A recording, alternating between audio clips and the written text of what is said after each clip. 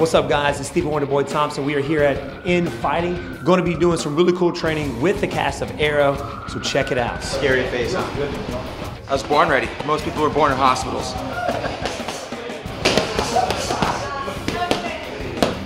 It's really fun working with the actors because they've done this before, you know? They're in there, they're action just like a fight, they're training just like a fighter. It's an action TV show, they have to know that stuff. Did a lot of hitting, still didn't get a bruise in the face, so I'm feeling pretty good about that. I was holding pads for the first time. I was surprised at actually how much of a workout that was, to be honest. When I was like hitting back, I was like, ow, my arms are like jelly. Holding pads for Wonderboy was terrifying. I was like, okay, he's very sweet. He was like being kind, you know, not coming at me too bad. Yep. 1, 2, Yeah.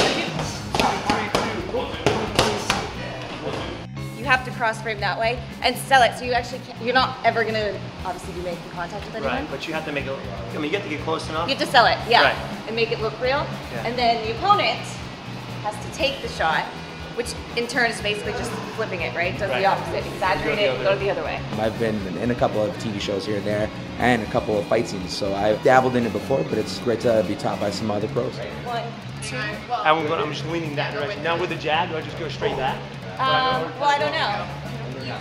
Yeah, I would definitely go straight back. His face when he did the whole cheek shake as he went towards camera, but he's a fast learner. He could maybe have an acting career in his future. I don't know. And I'm a huge fan of the Arrow, all the comics.